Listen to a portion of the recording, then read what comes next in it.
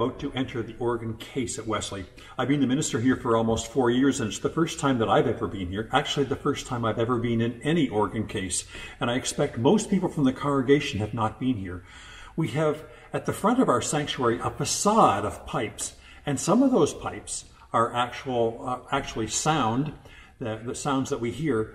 But within this organ case, this huge cabinet area, are all kinds of pipes.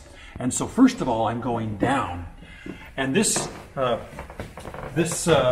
cabinet is 3 stories high, well, actually 4 stories high, because beneath me is where the bellows are.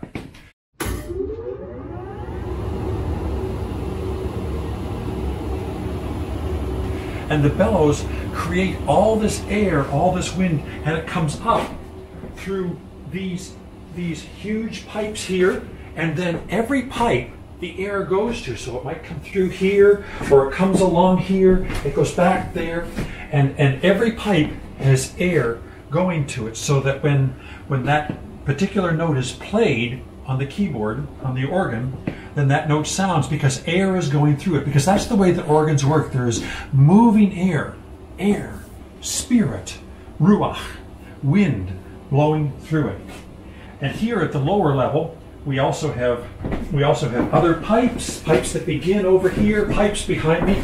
These are the harp pipes, and there are special things which make them sound like a harp.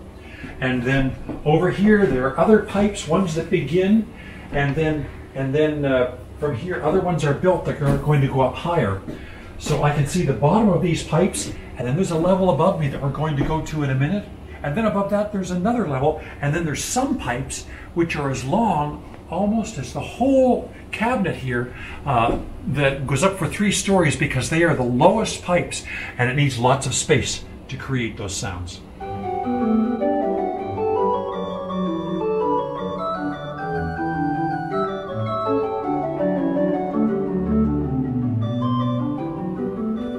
So here I am climbing up in the organ loft. It's the first time I've ever been in an organ loft. This is quite interesting. It almost feels like when we were climbing up into the attic, only this is a place that very few people have ever been. In fact, maybe only 1 or 2 people in the congregation has ever even seen this. So I'm coming up, and there's more and more pipes the further up I come. And here on my side, these are pipes over here. You may not think of them as being pipes because they're wood, and the pipes that you see out front are metal. But these are pipes, and they have a particular sound in it, and you notice that they're smaller here and then get bigger and bigger and bigger. And so the larger they get, the lower the note, or the smaller they get, the higher the note. So each one of these has 1 note. And now I'm coming up further, and oh, look at the pipes. All the different shapes and sizes, and big and small. Now I want you to see behind me as well, because behind me you may think it looks like a wooden wall, but these are actually pipes.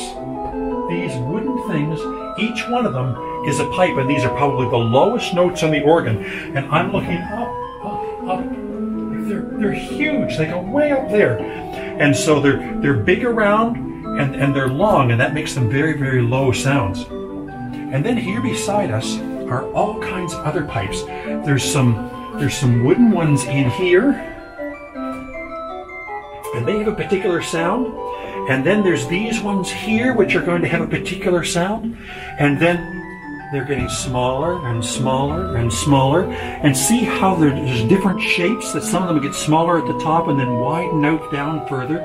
Some of them you can see they have kind of an orange band around them, and they're probably a particular stop as well that has another sound. Or then in behind there's smaller ones yet, very, very tiny. They look like a straw. Imagine that each one of those makes a particular sound. And so those small ones make very, very high notes.